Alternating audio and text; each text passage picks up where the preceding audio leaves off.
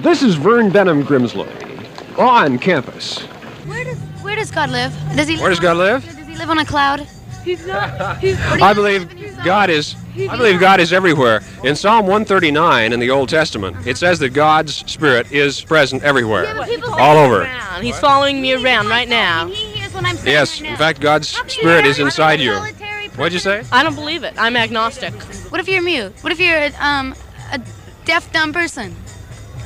Then how would you know God? I'll give you an example of Helen Keller. How does God know him? Helen Keller was deaf and dumb, and yet Helen Keller wrote in many of her books, her faith and her experience of God in prayer were the most real things to her somehow. Now, I'm not exactly sure how that happened, but she was able to communicate with God and have a sense of daily fellowship with God the same as any one of us could. He created man, as you said before. Why did he created this person. She didn't do it to himself. She was a deaf mute, right?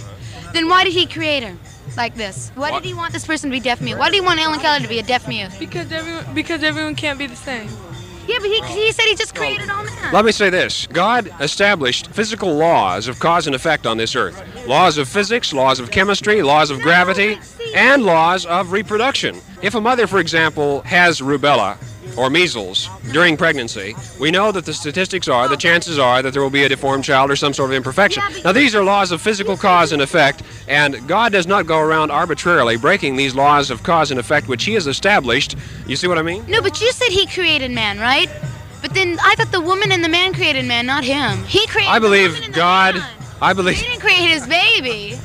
I believe God is the creator. Human beings are the procreators of man. That's a different thing. Okay, well, God is the ultimate source and center of all reality. Well, the baby was being born. He was creating her inside. God gave man life, this force of life which surges in every human being. This is a divine gift. And this helped to keep it in there, to keep it warm, but he created the person. But then the ultimate source, the final source of all creativity is God, yes. Things inside the stomach, making the person.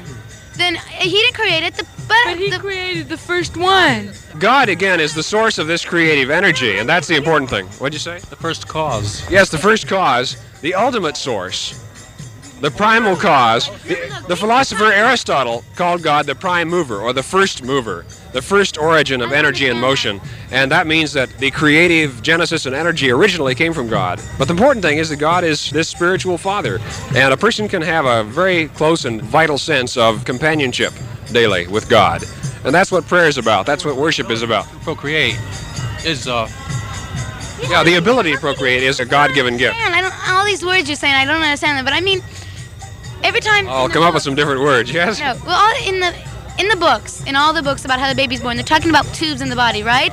The tubes in the body and everything are created. I mean, God is inside the body, creating this person. He is connecting all the tubes to the... No, it means that God has given all the tubes in the body. You mean God created the tubes? Yes, yes, that's what I mean when I say God is the creator, human beings are the procreators. Oh, that's a very good point. What'd you say? You sure would be happy if you don't believe in God and don't believe in anything. If you don't believe in anything? You have to think about it then. You sure are happier. Oh, I think the delight of human life is to think about these questions. But you're all thinking about all this junk about God, and he made war, and he did all this junk. And then you... Oh, I didn't say that God ever made a war. I said that people made the wars. People, and the people made the war. And why do you the same people to make the war? Because he made them free. That's the important thing about God. Free. Why are they in war?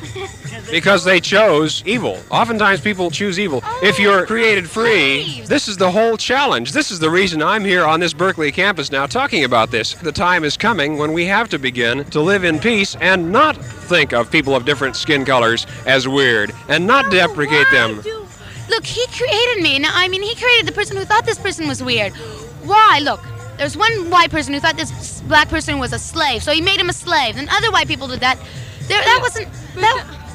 The point is, people hating each other in one person wanting to oppress another person or use another person or treat that other person not as a brother, but only as an object. That is a free choice each individual makes. When enough people make the choice to do evil to other people, great evil results. If enough people choose to do good to each other, a great good can result. That's the challenge before us. Yes, all these problems you're speaking of, if you were to be successful, to contact the spirit that he's speaking of, you wouldn't have all this evil in the world, right? Then why can't we contact him? Oh, we can, and that's what prayer is about. The way to contact is to turn deep within, and you said the way to do this is by prayer. Now, Yes. Prayer is a matter of faith or belief, isn't it?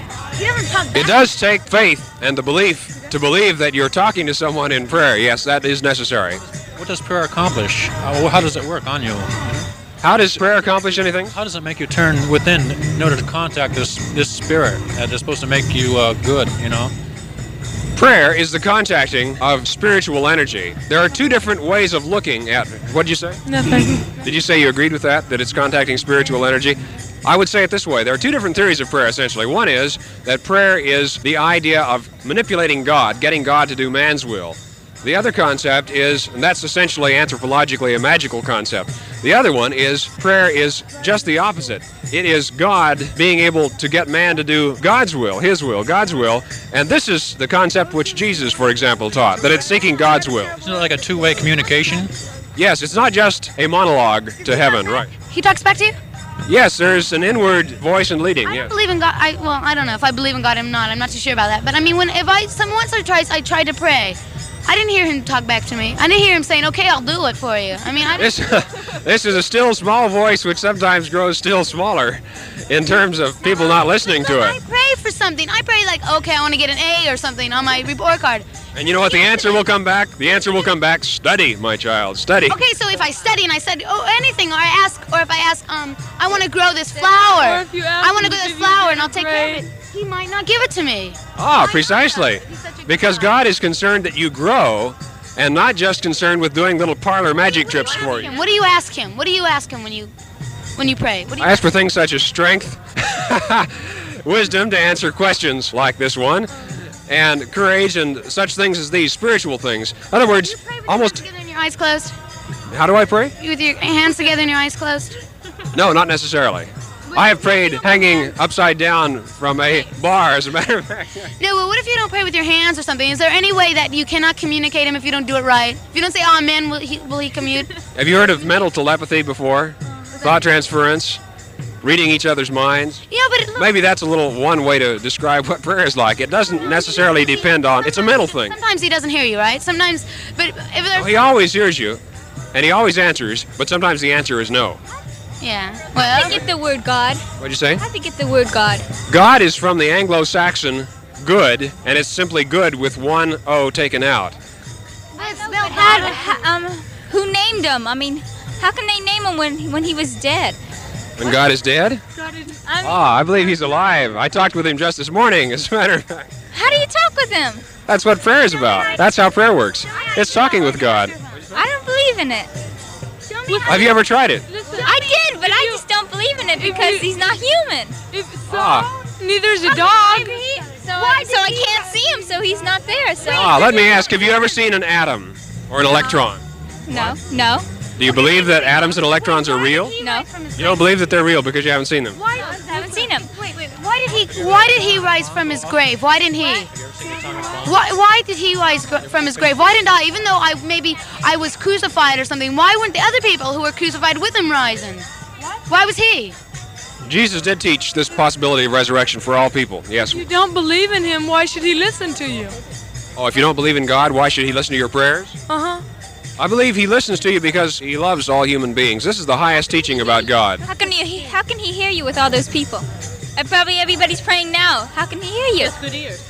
How can God hear people when... What if she's praying here, I'm praying there, and somebody else is way over there? God's How can all Because according to the highest teachings about God, he is omniscient, that means all-knowing, that he's infinite, he's everywhere. One time Nicodemus, in the New Testament, in the Gospel according to John, asked Jesus this very question. Oh, yes, much bigger. He's the God of the whole universe. And Who makes do the clouds make it rain or does he make it rain? he makes the clouds, and the clouds make it rain. But But why does he put floods? Why does he make the clouds make floods? And the clouds didn't think to themselves, "Oh, I'll flood this person because I don't like him." Yeah, of course. No, but how did the God make? Jesus said that God sends his rain on the just and the unjust and the sunshine on the good and bad alike, that God has established meteorological Okay, what about or weather rain? laws Yeah, Jesus, in the same way. One little rain on her. Oh, no, this is what Jesus is saying does not happen. He's saying that this is universal. What? What would you say is the one most crucial teaching of Christ? The most crucial ones? The one most crucial one, you know. The one most crucial one is found in Mark chapter 12 in my conviction, where he says, "You shall love the Lord your God with all your heart, all your soul, all your mind, and all your strength." And he said, the second one is like it, "You shall love your neighbor as yourself." How do you develop that capacity, such a capacity, you know, love capacity? To love God this way? In other words, you know. First of all, in the faith that God loves you that much. If you can really dare to believe that you're infinitely, boundlessly beloved by this Father God, then there's an inward impulse to want to love God in return. You get this inward impulse by faith and belief, in other words. Yes, it's a matter of faith. Do you know the whole Bible? You want me to recite it? Yes. No. I can't because I don't know it. Tell me how you pray, please, so I'll hold your microphone while you do it. Show you how I pray? Yeah. Yeah. Jesus said one time when... Are you allowed to pray to other people? Jesus said that if a person prays on a street corner just to be seen by other people, he's probably doing it more to impress them, to show off, than he is really to communicate with God. Another time, Jesus said, go into a closet and pray and talk with God. In other words, I wouldn't want to be uncomfortable. I was talking while I was praying to him. No, really. You wouldn't have to be uncomfortable. Pray anyway. What'd you say? Any way you want. Like I can pray right now. What are they doing? The people who are dancing over there and chanting, that might be a form of prayer. There are many different forms of prayer, right? Yes, very definitely. Both east and west. Yes, and I think the fact that people call these by different names is quite secondary, in the same sense that, for instance, here in this country we call gasoline for our cars. In Ireland and Great Britain they call it petrol, but it's still power. And in the same way, prayer, whether it be called meditation or worship or whatever, is fundamentally spiritual power. You've been listening to On Campus, a non-sectarian, non-denominational public affairs presentation. For free printed transcripts, write to Box 347, Berkeley, California, 94701, and ask for the booklet, Questions University Students Ask.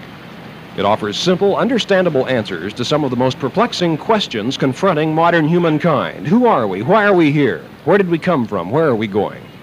The title of this free booklet, containing transcripts of unrehearsed, spontaneous question and answer sessions on campus, is Questions University Students Ask. The mailing address, Box 347, Berkeley, California, 94701. I've also written Finding God, Getting to Know God, and Growing Spiritually, about the processes of inward discovery and adventure, the new power and purpose potential for every human life. Another free piece of literature is Freedom from Fear. For those of you listening in other countries around the world over our international network of stations, let me spell out that mailing address once again, Box 347, Berkeley, Berkeley, California, California, 94701, USA.